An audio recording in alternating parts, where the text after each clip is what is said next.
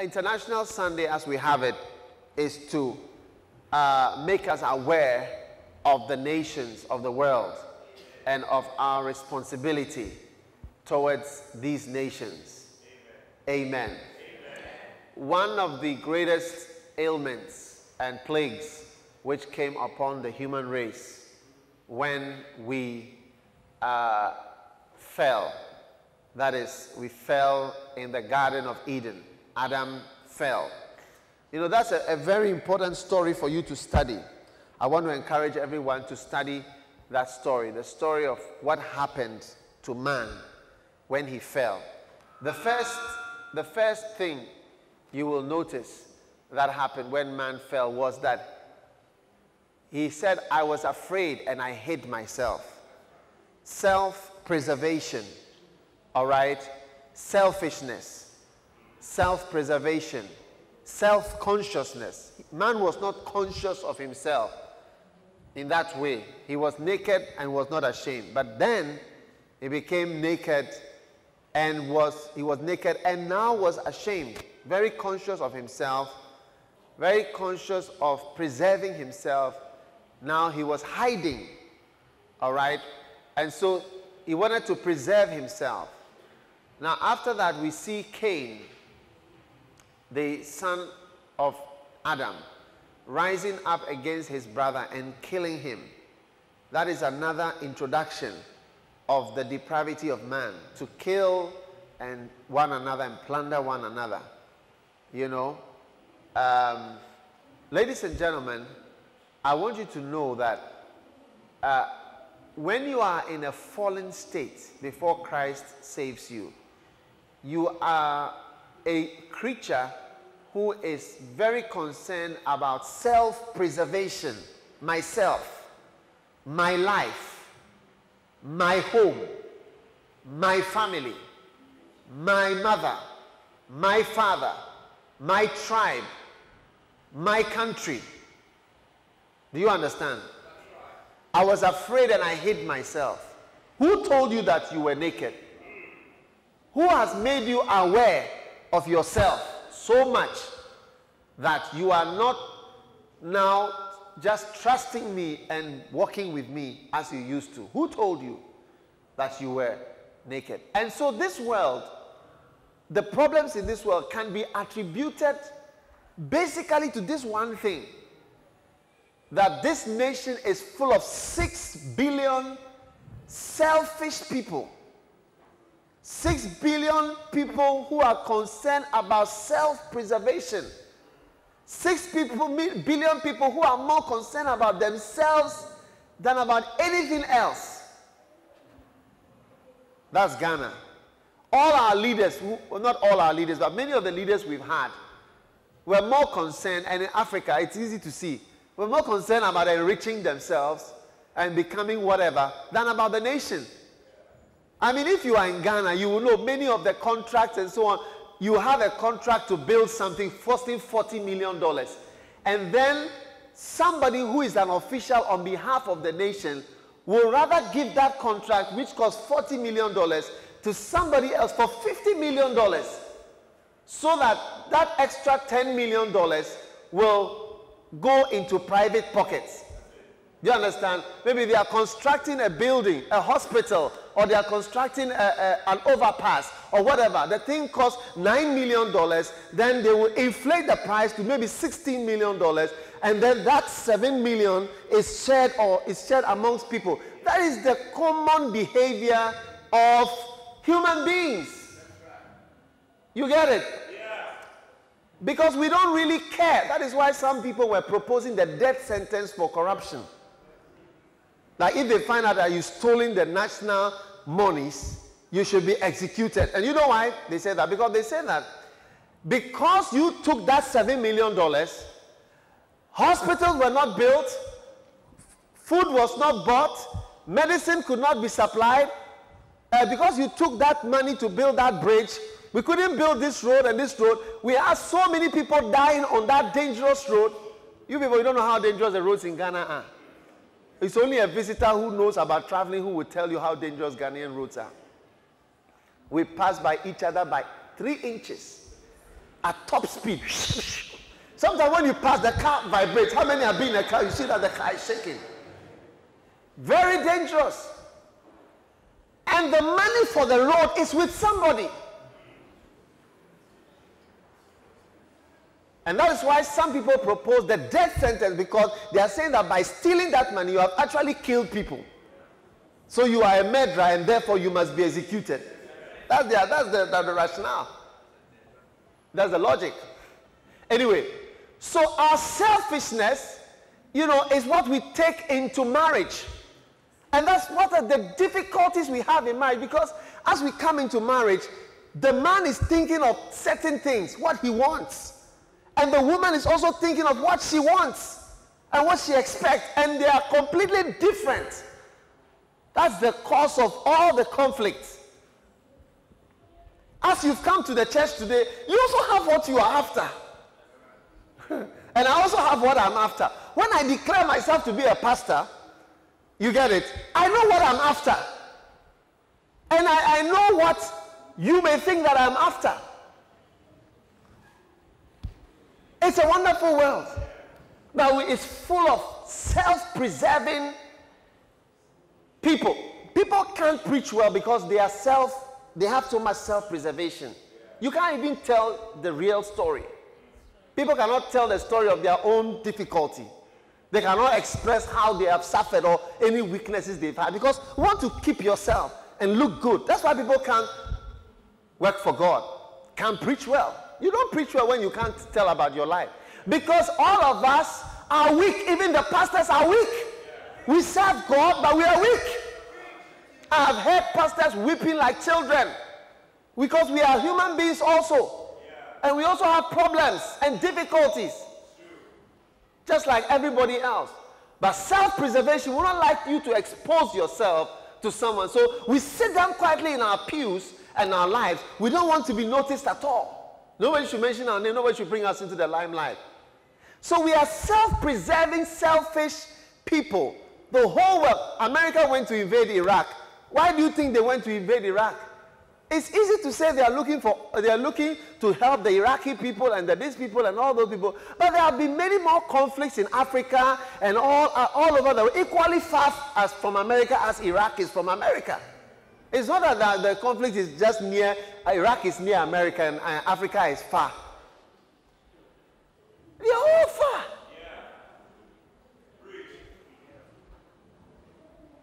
The selfishness of humanity, most of the wars that are fought in the world are fought out of selfishness. We think about ourselves. We think about our lives. We think about ourselves, how we can do well. But at the end of the day, ladies and gentlemen, when Jesus comes into your lives and saves you, one of the things that must be killed and crucified is selfishness. He said, if anyone will come after me, let him take up his cross and let him deny himself. Himself. Yourself must be denied. You must say no to yourself, your plans, your will, your intention. Yourself is the one you have to deny. Deny means prevent. Deny means say no to. Deny means put yourself aside and put something else there. This is the reason why most churches are full of people who are grasping at things in this world and in this life rather than holding onto the cross. When you take up your cross and you are following Christ, you are not grasping anything. You are giving up everything. And that's why many of us are not useful to God. We are useful to sit in a church, to attend a church, but we will not be involved in the labor that we have or that we are supposed to be involved with. How often will you hear these messages without giving up of yourself? Even sometimes when we have to give money to the Lord, it's as though you are extracting a tooth from somebody, or when somebody has to give some little money as though you are doing blood transfusion from the person. But when you are taking money to spend on yourself, look at the volumes that you spend on yourself. Look at how much you spend on yourself, on your own activities. and what you want to do for yourself. Always weigh the two, and you will find out that you are really selfish. I am selfish. You are selfish. We are all suffering from selfishness. You go and ask somebody for $5,000 to build a church.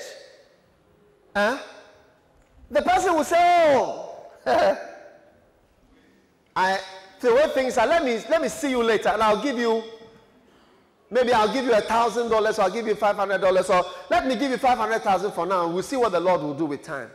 But the same person will spend $50,000 to maybe change the color of something in his house.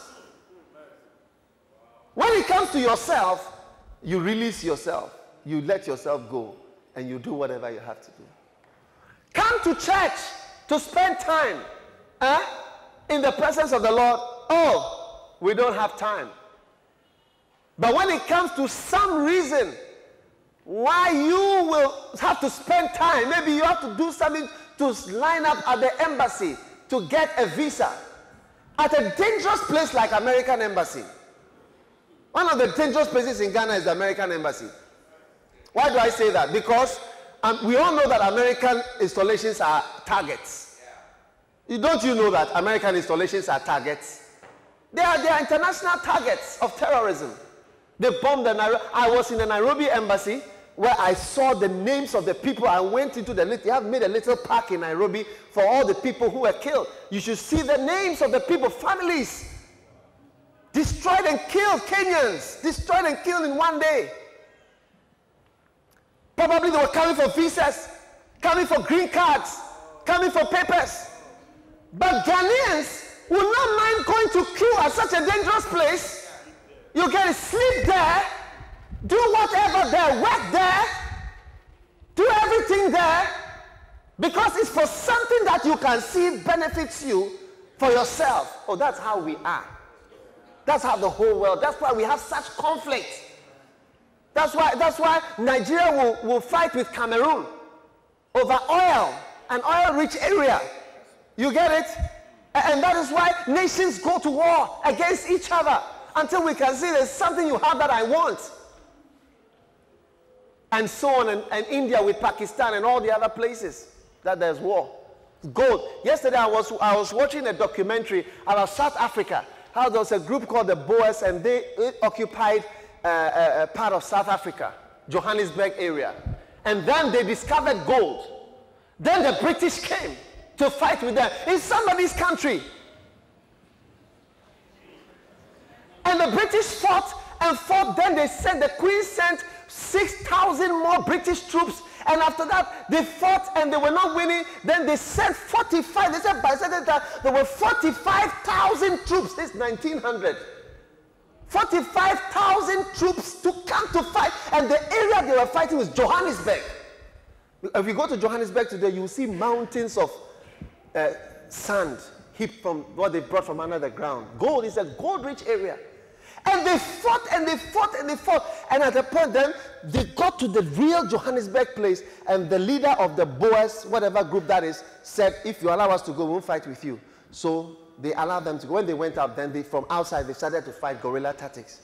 They fought and they fought and they fought till they realized that they were not, the British realized they were not fighting them. Then they started to now attack the villages and round up children and women into concentration camps. So that's the first time the term concentration camp was used. British people. And they killed, they said more children, more of those people were killed than in the whole war. Until finally, after 2 years, they gave up. For what? For gold. This is how we are, and it's how you are, and how I am. When people are getting married, they will look at you and say, you've got a British passport, so I'll marry you, so I'll also get a stay. Is it not true? What I'm saying, is it not true? When somebody comes to propose and the person is rich, don't you say yes immediately? When a poor man comes to propose to you, you look at yourself and you ask, what will I get from this man? And what I will suffer when I follow this man? Don't tell me that you just said yes because of the love of God or because of the glory of God. You are thinking about yourself. You are thinking about when you go into public with this person, what will people say? And what car will he drive? And where does he live? If a new person comes from America and says, I'm going back to the States, and he proposes to you, I mean, you will say, you want to pray about it. Omale, you will say yes immediately.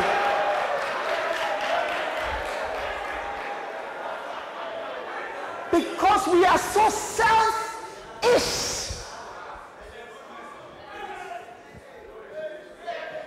And the reason I've come to you on this morning, on this International Sunday morning, to share with you about this, is to say that at the end of the day, when all the nations come together, they will say one thing: salvation to our God. Salvation comes from God.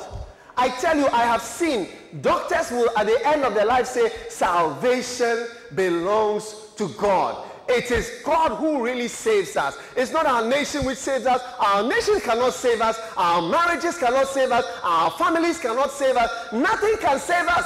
Salvation comes from God. People need the Lord. People need God. People need Christ.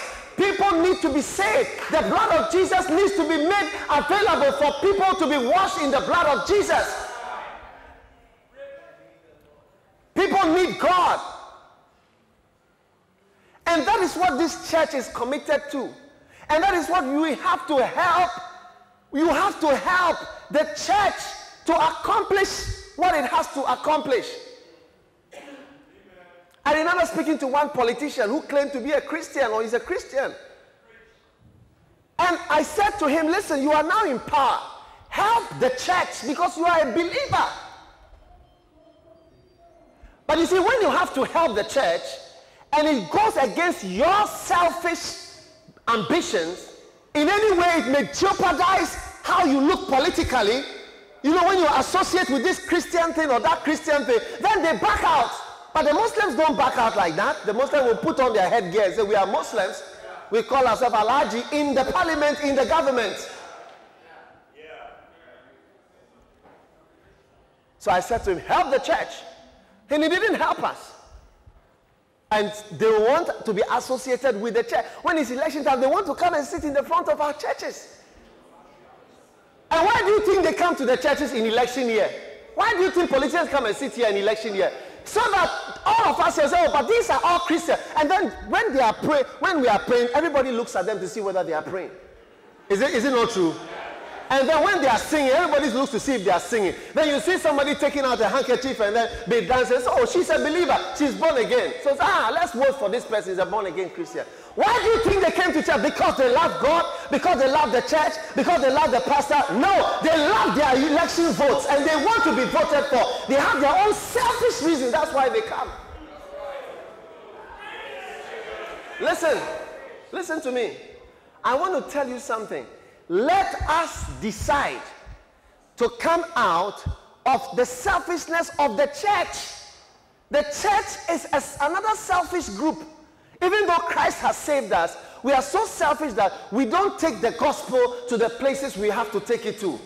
If you transfer somebody or say, go and stay in this town and be there till Jesus comes, the person will look at you and say, for me, what about my child? What about this? What about that?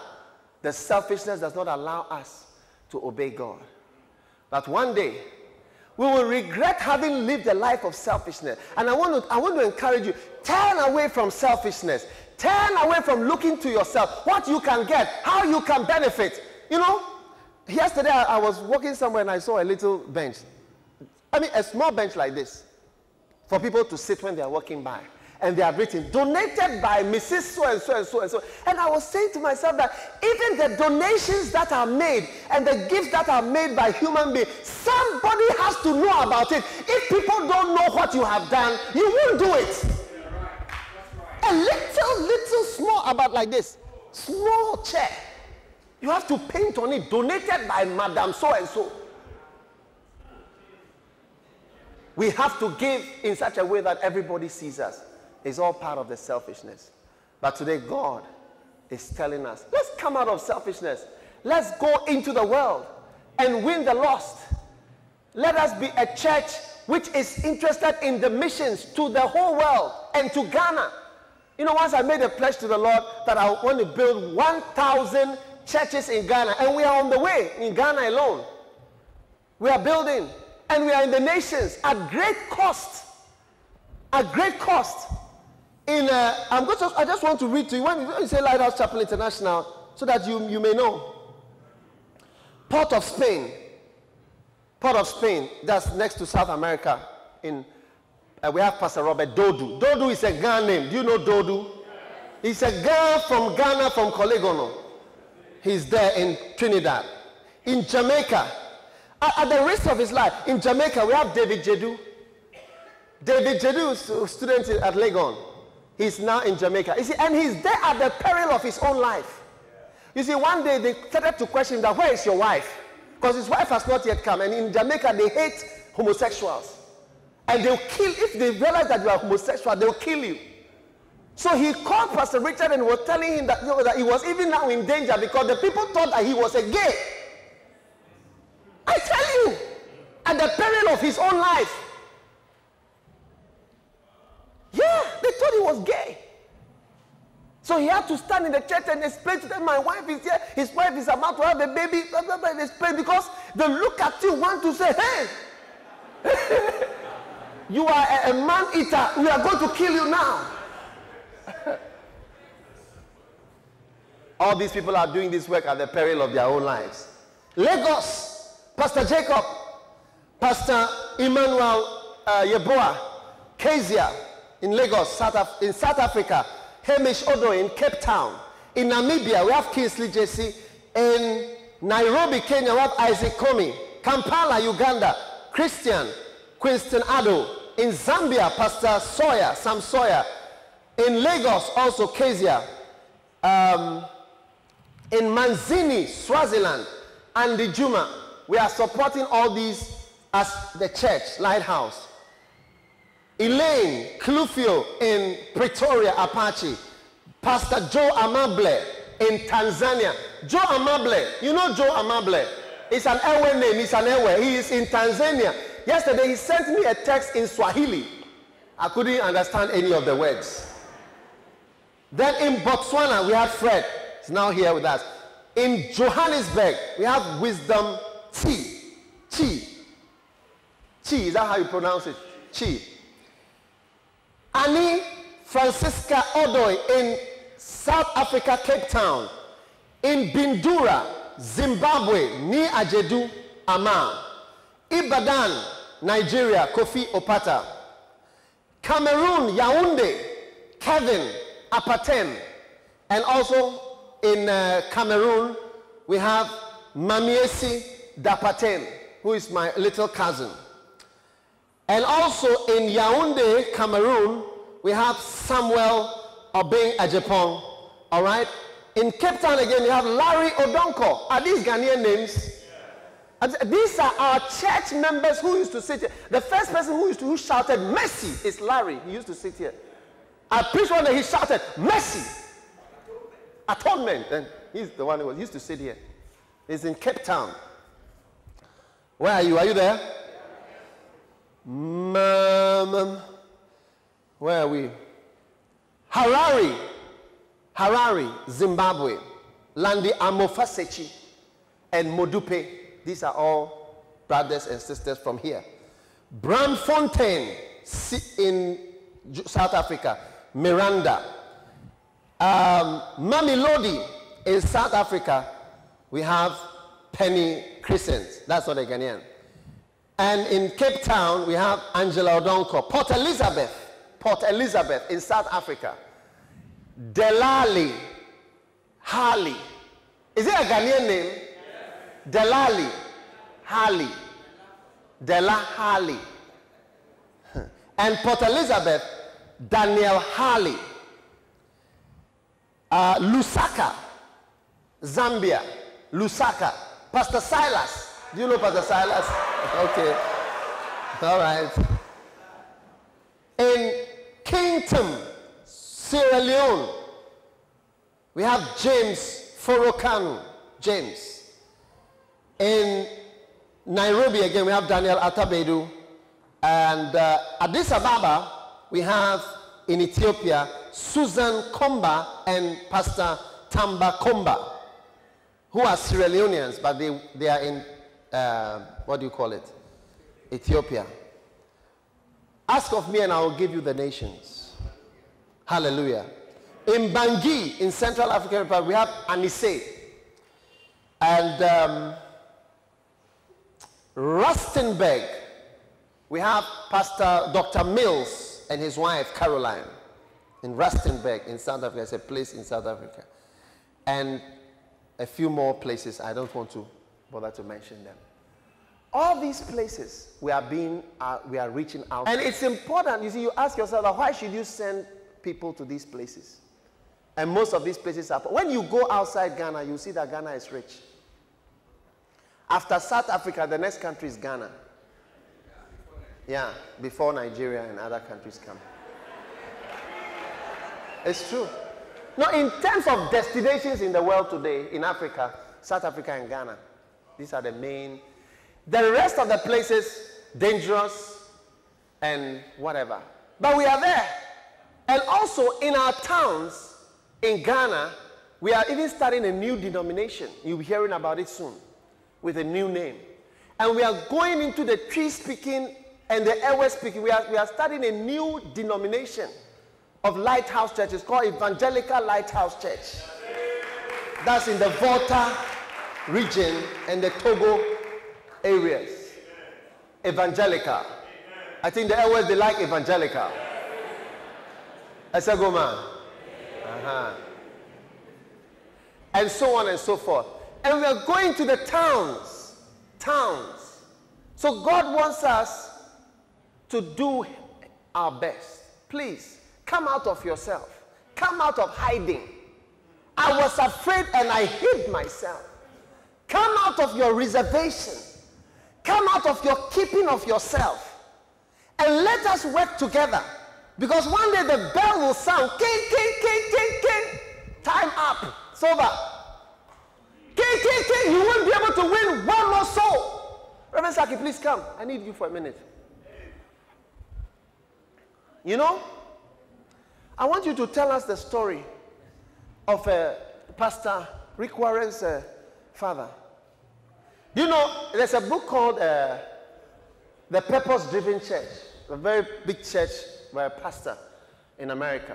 And he I don't know if he wrote it in his book, but tell us. It's in the book, one of the books says, his father was dying, and then he was sitting by here, and his wife was sitting by the father's bedside as he was dying. And the father had been a preacher for many years. Now, just at a point when it was like, he was really going off. You know, sometimes when people are about to die, they become strong for a few minutes. Is that not so? He just got up, like trying to get up from the bed. Let's see, my line of many months. Trying to get up from the bed, and he got to shake. And he said, I'm going to win soul. I'm going to win one more soul before I'm going to win one more soul. So people around him, and then they helped him to get back on the bed. And he took a deep breath, and then told the son and said, please, what I need to do it? Win one more soul before you die. Win one more soul before you die. And then he closed his eyes and died. Win one more soul. He got up from the bed. I want to win one more soul. I want to win one more soul.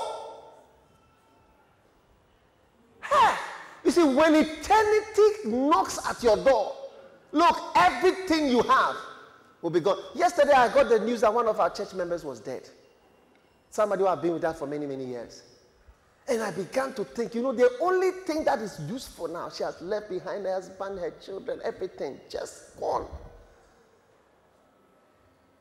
The only thing that will be of value now is what will be gone. And if you are dead and your husband is alive, you have a couple of little children. It means that the house you built that you were painting, maybe you were painting for another girl. Oh, yeah. So maybe when you were arranging and you were buying curtains and you were doing things, you were buying it for another girl, Tulim Jali, to come and stay there. But what is of value to you now? And in that day, the only thing is God. And when she was dying, she said to the pastor, pray for me now. Just as she was dying, pray for me now. Don't waste time now. Pray for me right now. No, don't waste time. Quickly, pray for me now. As soon as he prayed for her, she died. He died right there in front of them. Listen to me, church. One of these days, all that I'm talking about, I'm your pastor, I'm your preacher. Do you understand? God gave you to me and me to you. to encourage you, and I'm telling you, come out. He said, I was afraid and I hid myself. How many of us are hiding ourselves from God? Hiding ourselves from God. Hiding from who? From God. From his will. From his work. We have retreated. Let us come out. We are hiding our money from him. Even our tithes, we are hiding it from him. We are hiding our best days. We are waiting till we retire. It's time to come out. It's time to serve him. Salvation belongs to God. Only God can save the people of this world. At first, when I was invited to preach, I would ask myself, what am I going to preach about when I go? When I was going to Malaysia, what am I going to preach? Malaysia, they all look like Chinese and Indians.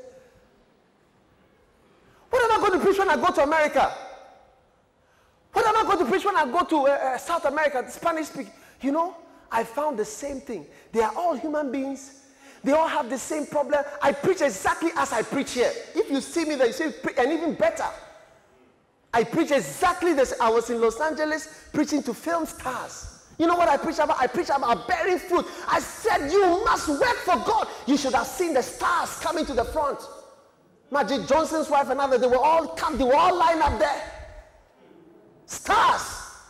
One film star came upstairs to see me, said, I want to work for God. I want to work for God. Listen, salvation belongs to God. Salvation does not belong to money. Nothing that you have will bring salvation. That is why I work for him. Full time, all the time. Don't make a mistake about it. If you've ever seen somebody who is preaching because of money, you are not looking at such a person now. I don't preach for money. I don't work for money. I'm working for him till I die. My last breath should be for him. And perhaps if I'm going, that's what I would like to tell you. Rise up. Win one more soul. Do something. Come out of your selfishness. That's why we go to the nations. We don't need any of these nations to make us anything. After all these things I'm mentioning to you, you don't even know about them. We're doing them, you don't know. We don't announce to you. We are just doing what we have to do. We're not doing it to make ourselves famous or to make you like us or make you think we are great. We are doing it because it's important. In that corner somewhere, somebody loves God. And to that person, it makes a difference. Somebody who knows God. Ladies and gentlemen, I was afraid, so I hid myself. Are we going to hide ourselves from the nations? Sometimes I want to send people, I can't send them because I don't have money to send them. In fact, that sometimes I have always people, I have things I want to do, I can't do because I don't have money. And we hide our money. We hide our lives. We hide ourselves. Let's not hide. Let selfishness die in you. Give your life to God. I said, give your life to God. Let's go out of selfishness so that we can really say, when we see selfishness on television, we will not look and be looking at something that is just a mirror image of how we really are, but in another way. And we will see that Christ has made a difference in our lives. All right, our time is up.